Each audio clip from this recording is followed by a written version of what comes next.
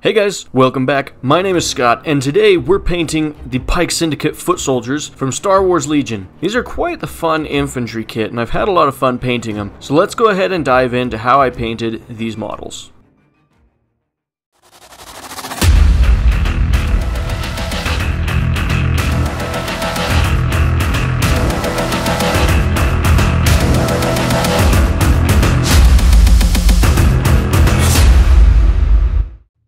To get these models ready for painting, I've primed them using Ultramatte Slate Paint Plus Primer from Rust-Oleum, but you could use any gray or black primer that you want.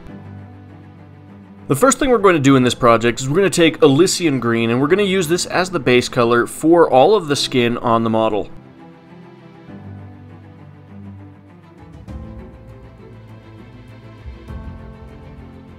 Once we're happy with that base color, we're going to take Biel-Tan Green and we're going to wash this heavily over all of the green skin.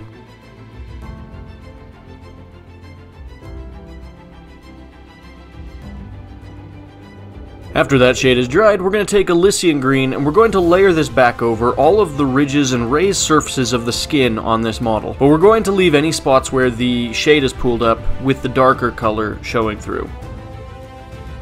Next, we're going to take Ogryn Camo and we're going to do an additional layer of highlighting, this time focusing on the spots where the light would catch the most and anywhere we want to draw attention to on the skin on this model.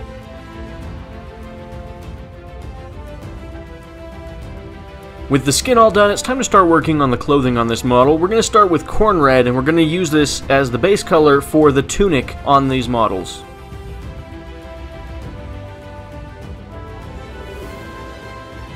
We're going to shade all of the red fabric on this model using Carroburg Crimson. You can go as heavy as you'd like with this particular shade. It won't make too much of a difference in the end.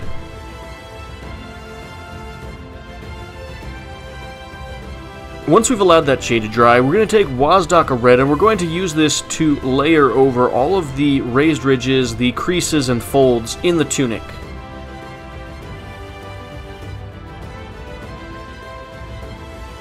Our next step in this project is to take Zandri Dust, and this model has a sort of padded fabric that is underneath the armor panels, both on his chest plate and on his arm gauntlets. We're going to paint those padded fabric parts using this color. Once we've finished up with that, we're going to take Seraphim Sepia, and we're going to do a light wash of this color over all of the tan areas we painted in the previous step.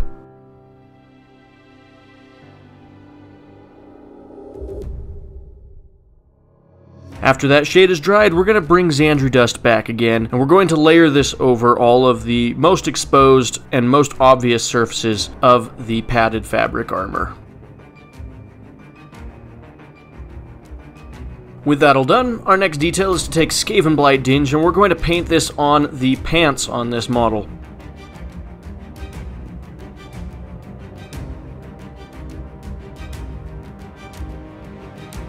Now we're going to take Leadbelcher and we're going to paint this on all of the metal armor plates on this model. And this includes the mask that covers the face on the pikes.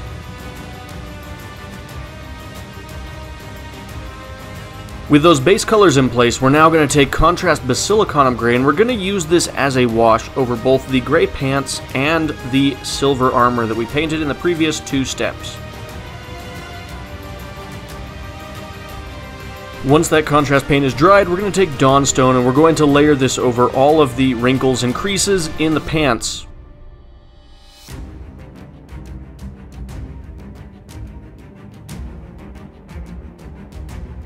Next, we're going to take Ironbreaker and we're going to layer this over all of the flat surfaces on the armor. And this is going to bring back a shinier, more pearlescent appearance to our metal. Once we've finished up with that layer of paint, we're going to take Stormhost Silver and we're going to do an additional layer of highlighting, but this time we're focusing on the spots where the light is reflecting most aggressively off of the armor, and we're just enhancing that reflection. Now that the armor's done, we need to take care of any leather straps that appear on the model, and we're going to use Mournfang Brown as the base color for this. This includes a strap around the waist as well as straps that appear on the upper arm of the models. We're going to shade all of the leather straps on the model using Agrax Earthshade, and you don't want to go too heavy with this because you don't want it to leak over onto the other colors that are around the straps. After that shade is dried, we're going to take Zandri Dust, and we're going to use this to edge highlight all of the leather on the model. And if you're not good at highlighting edges, you can go ahead and skip this step, because you might find that it ends up making the model look worse if you mess it up. Now if you really feel like an overachiever, you can take Averland Sunset, and you can very carefully paint this in the eyes on the helmets of each of the models.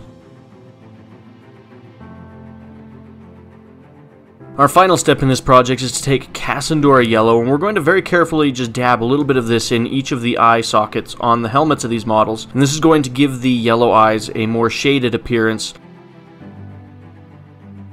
And with that, we finished painting our Pyke Syndicate foot soldiers. Thank you so much for watching this video today. I really hope you've enjoyed it. If you have, go ahead and like the video, and then subscribe to my channel so you can see future videos that I make. I'd like to give a special shout out to my channel members that make videos like this possible. If you would like to become a channel member, hit the join button below this video, and you'll gain access to exclusive perks such as a members only Discord where you can chat directly with me whenever you'd like. As always, have an amazing day, and we'll catch you in the next one.